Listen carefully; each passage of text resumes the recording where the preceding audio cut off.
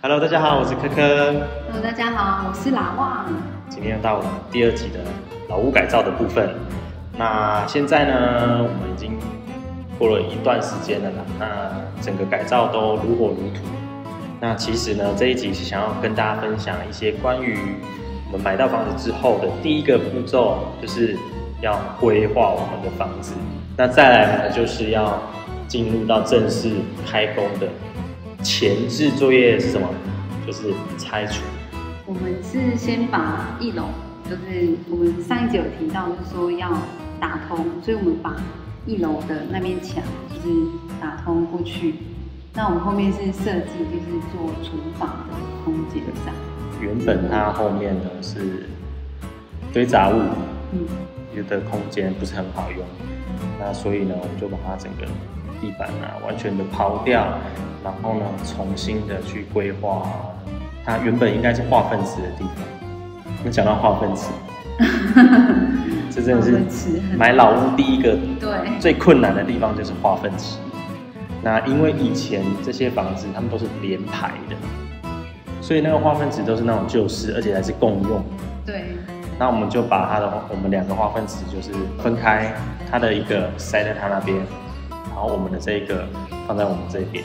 那进到第一个阶段就是拆除。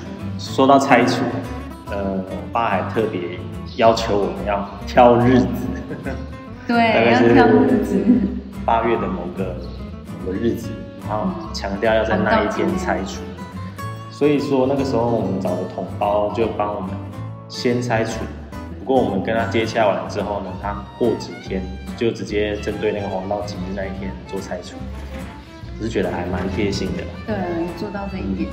那在拆除之前呢，噪音是蛮大的，所以呢要敦亲睦邻一下。对。所以就是买了一些水果礼盒到我们的左边、右边、对面的邻居，因为他们会受到的影响应该会是最深的。我们的后面是一片田。那虽然有一段小小的，可是不太没办法让车子整个进去，所以呢，最重要就是跟后面的地主沟通，让整个工程车可以从后面进出。对面邻居就是我去找他，然后就想说，就是请他带我过去找地主这样。那其实心理上面是蛮忐忑的啦，因为毕竟要面对一个很陌生的人。对，然后就请对面的邻居带我去，然后他也很好心，就骑摩托车，然后带我去，然后就去找他，然后带着就是见面礼，就是水果礼盒，水果礼盒，水果礼盒真的是很好用，真的，敦亲睦邻很重要，真的。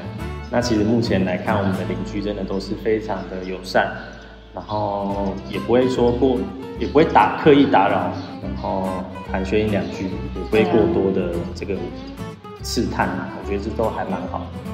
对，有时候还跟我们讲说，那个工程车过来是你们的吗？对吧？是就好了，这样子，就是会互相的守望相助，是一个就是乡下小社区，就是有一个这样子的人情味。很棒。整个最大的工程，除了厨房的改造以外，第2大的工程就是整个电线的设备全部重新更新。那这个是买老房子非常重要的，因为我们看到它之前是用那种很细的那种铝线、铁铜线，那就是会造成很多火灾的一些原因，就是那个线用得太细了。我们在设计上面。就是规划我们的这栋房子的空间的话，我们就是有注重到开关，就是你要开灯的位置，还有你插座的地方，就是这一点蛮重要的。那因为好在是因为水电师傅他们就是有一些经验了，所以他就是大概会知道那个位置在哪里。但是有点小小的遗憾就是电视啦，其实一开始有跟他说过，是在电视的部分我们是需要用投影机。那可能他也没有讲清楚，所以它的插座呢是属于摆放在电视的高度，就是电视的插座是摆在高的地方。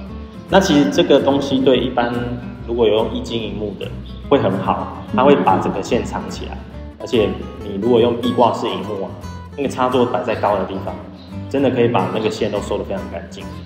那比较可惜的是，我们目前用的是投影机，所以它比较压迫到我们投影的空间呢，因为它插座偏高，那它那个洞就打下去了。那我们也不想要这样，不想要再让它重新打洞，那整个墙壁就坑坑巴巴的也不好。对。那现在它新的都是用我觉得应该是不错的材料，然后插座也都帮我们选用 Panasonic 的，然后整个线都还蛮粗很硬，那个线径是有符合规定的，非常粗壮，然后也都帮我们做全屋的规划，所以我觉得我们这次找的水电师傅是蛮不错的，有很多地方我们没有要求，但是他就是帮我们想到，我觉得还不错。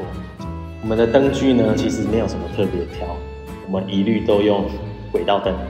现在最流行的是轨道灯。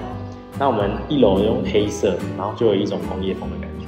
对。那2楼因为是睡觉的地方，而且天花板也比较低，所以如果用黑色的话，感觉它的存在感有点太强。所以2楼我们的轨道全部都是用白色。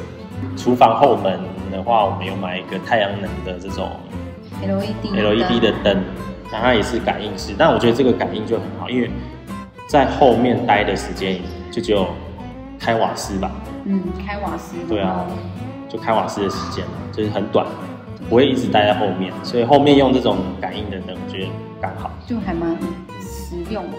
空间规划，1楼的话，我们的空间很简单啊，就是客厅，然后餐桌、厕所跟卫浴，然后还有厨房的空间，大概是这样子。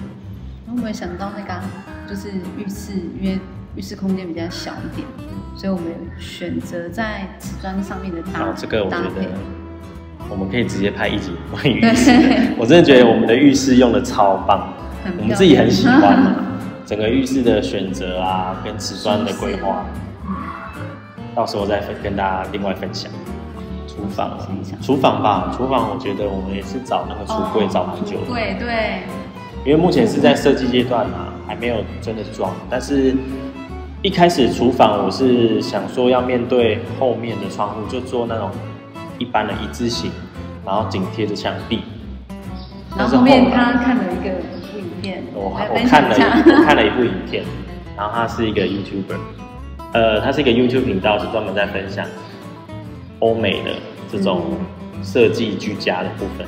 然后我就看到他有一个是它就是吧台结合洗手台结合那个炉灶，那我看到觉得好惊艳哦，很适合我们。因为其实我们的厨房我们设计了一扇很大的窗户，大概是200公分宽的一个窗户，那后面可以看到我们的田野间的风景，很优美。所以我就一直在想，只有洗碗的时候面对窗户会不会太无聊？所以我就把整个厨房往中间移动，然后呢，面对窗户的地方是一个吧台，炉具因为火炉就是在厨房的比较中心点，偏中心点的位置，最后选择用 IH 炉感应炉，然后想说平常我们下厨，现在年轻人不太下厨了吧？不太会快炒，不太会去做那种快炒那一种的。所以说，我们目前也不打算装那个抽油烟机，我们已经进入了设计，靠墙壁的管它都配好了。那我们是中间才跟他更改设计，所以也是花了一点冤枉钱。他改管，就是因为他管线已经买好了，不过好家在他还没有把那个地板，他没有把瓷砖铺上去，地板还没铺上去，再改还能改，所以这个是一定要在动工之前，就是在审视，真的要想清楚，思考一下你当初设计的那个设计图是不是符合你现在所期望的未来你要住的那个空间。那我也讲一下我用的这个绘图软体好了，我是用 Procreate 搭配 iPad Pro 来做绘图，那其实是非常阳春的配置，没有用那种有一些什么3D Home 啊这样的软体，那也不太会去抓比例。所以我也是画了一个大致的平面图，然后呢，把我们想要的开关做个记号，灯要什么位置，给它大概画出来之后，可以跟水电沟通。那厨房的话，也是真的可以单独做一集的。对啊，厨房真的很棒。我们目前蛮喜欢厨房。好，那我们这次呢的分享就到这边。那主要呢就是在讲我们的事前规划跟拆除要注意的事情。拆除要注意的事情就是邻居，因为拆除呢大概是整个工程里面最吵的。对。其实你在装那些水电啊，你都不会很吵啊，但是拆除绝对就是最吵的。好，那今天的分享就到这边咯，下次见，拜拜。